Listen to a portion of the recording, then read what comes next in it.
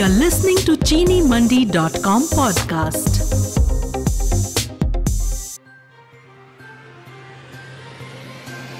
Policymakers and industry stakeholders outline roadmap towards adopting clean energy solutions.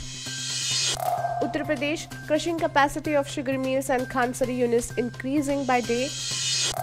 Karnataka government set up committee to study profit sharing in sugarcane byproduct. Dhamapur sugar mill installs radium reflector on cane carrying vehicles. India deeply values its relationship with US as a trusted partner, said Nirmala Sitharaman. Sugarcane department takes action against 2 farmers for burning cane dried leaves. Workshop on increasing cultivation and consumption of biofortified crops through a partnership-based integration system. Rajasthan approves automated e-stamping for bank guarantees. Sugar mill to expand cane crushing capacity. Good news for farmers, India free from presence of locust swarms.